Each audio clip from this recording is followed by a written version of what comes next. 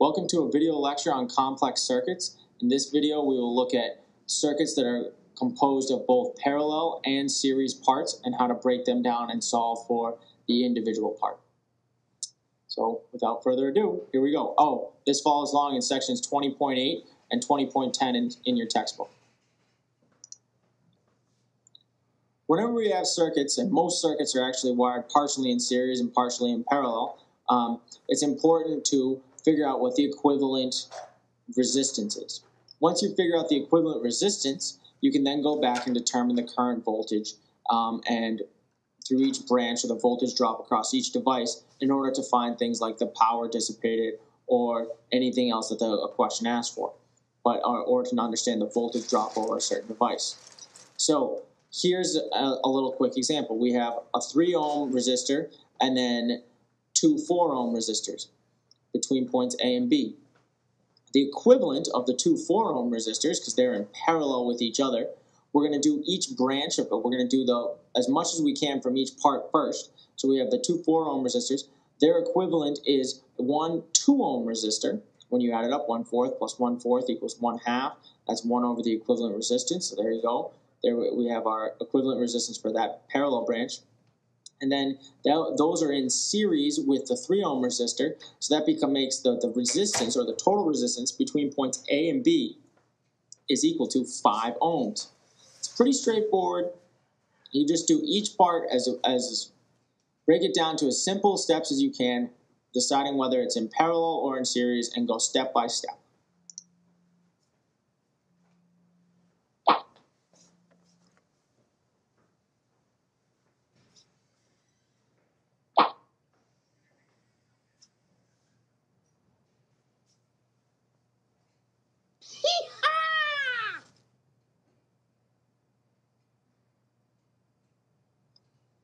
It's important after each step of simplifying a circuit to go back and to make sure you draw it. Because as you go, basically we're going to deconstruct the circuit down to its simplest form, and then you work back up to find out what the voltage and current is in each branch. Now, here we have one circuit. This first one, here we see that the right branch of parallel is actually, there's 2 resistors there, so they're in series. We can combine those two. Their equivalent is 470 ohms. Then we combine the 2 branches in parallel. Their equivalent is 130 ohm resistance. Now we have those other 2 resistors, which are again in series now, so we can combine them via series, adding them together. The step-by-step aspect of this, and if you go through and draw it out and use those steps, will help you in the end when you have to go back and solve for certain things. Please take the extra time to draw it out. It will be helpful. Trust me. There are 2 main rules within circuits, and they're called Kirchhoff's rules because, well, he discovered them, so he gets them named after him. First, the junction rule. This is also known as the current rule. The total amount of current entering a junction is the total amount of current leaving the junction. So here we have 7 amps of current coming into this junction, and for whatever reason, because there's more resistance in the branch to the right than in the other branch, there are 2 amps going to the right and 5 amps continuing straight ahead. So in here, with this junction, the total leaving that junction is 7 amps, and the total entering is 7 amps. The current entering the junction is equal to the sum of the current leaving the junction. Second rule is that around any closed circuit loop, the sum of the potential drops is equal to the sum of the potential rises. This means that the potential provided by the battery, in this case 12 volts, is equal to the individual potential drops across all the devices. Now, we have 10 volts across the 5 ohm device and 2 volts across the 1 ohm device. Now, this may mean that this is a simple series circuit. Or these individual circuits here could be the equivalent of things in parallel. So for example, if the 1 ohm resistor was really the equivalent of 2 ohm resistors in a parallel circuit, a little parallel branch right there, that would mean that there is 2 volts across each branch. We'll see a little bit more of this, and you should be already a little bit familiar with this idea in class. So here's this, without further ado, big giant sample problem. Hello. Here we're going to look at a complex circuit, or in this case a very complex circuit, and how to go through the steps of simplifying it and figuring out the necessary voltage drops, the power dissipated by each device, etc., etc. So, here we have our circuit. In case you can't see it, here are two 9-volt batteries with the positive terminal is directed upward here. Next we have an 8 ohm resistor here, a junction that splits into two branches. In this first branch we have one 2 ohm resistor and one 4 ohm resistor. Next, in the second branch, it splits again at another junction. We have a 3 ohm resistor and a 6 ohm resistor here. After that, after it recombines together, we have another 10 ohm resistor. So here is our circuit.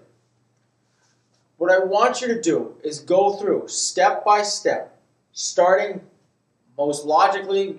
What you'll want to do is start here in the two parallel branches and find the equivalent resistance of each part.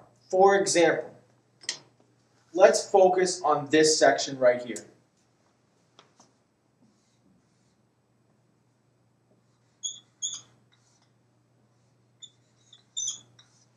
Some terribly drawn resistors, but we know that their values are 3 ohms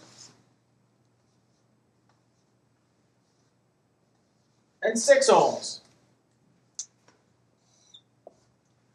Let's do the equivalent of this part. So find the equivalent resistance. It's 1, because they're in parallel, 1 over R, and this I'll say R equivalent, is equal to 1 over R1 plus 1 over R2, etc., etc. So what we have here to start, we have, and I'm trying to jump over here, 1/3 plus 1/6. That equals to 1 over our equivalent resistance.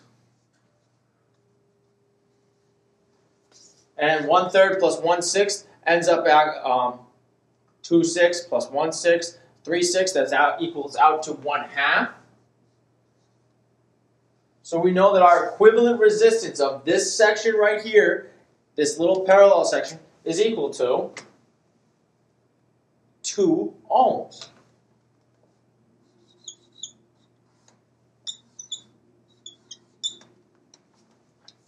So what I'd like you to do now is finish going through this circuit and you want to reduce it down to the simplest form possible.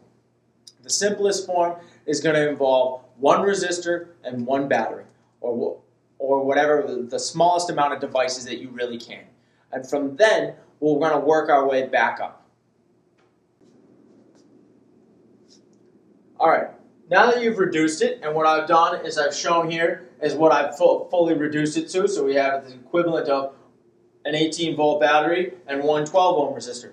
And if you didn't go through the steps on your own, you're going to have a hard time finding out what I want you to solve for tonight's problem. So make sure, stop, go back, do each part of finding the equivalent resistance, then catch up with this.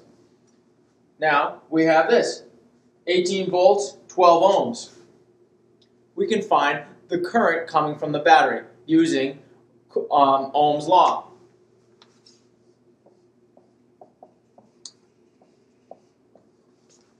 Current is equal to voltage over resistance. So the current in here coming from the battery or the power source here would be, if we do it out, 1.5 amps. 18 volts divided by 12 ohms gives us 1.5 amps.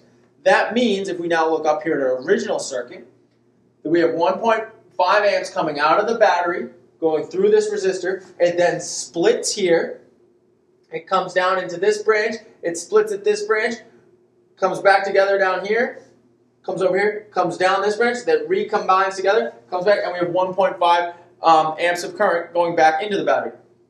It's important to understand that this total amount of current leaving the battery is going to be the same coming back. The total amount of current entering this junction here is going to be the same leaving via each branch. So if we have 1.5 amps coming here, we're going to have 1.5 amps going down, or a combination of 1.5 amps in each one of these branches. It's your job to figure out how to do that.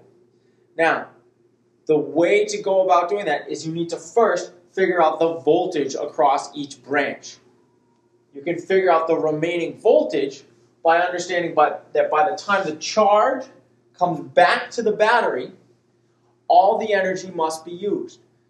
This is what voltage is, energy per charge. So all this energy, as it goes through the circuit, must be used up by the time it comes back to the battery.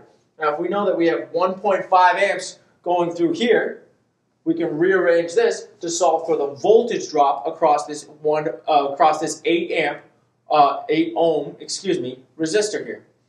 So we'd have 12 volts across there. That would leave a certain amount of voltage to go across these other two branches here. That's for you to figure out tonight.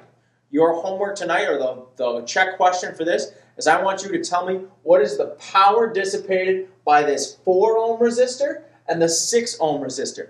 That's correct. I want power dissipated by the 4 ohm resistor and the 6 ohm resistor. Thank you very much. Have a good night. Make sure to put your answers in online.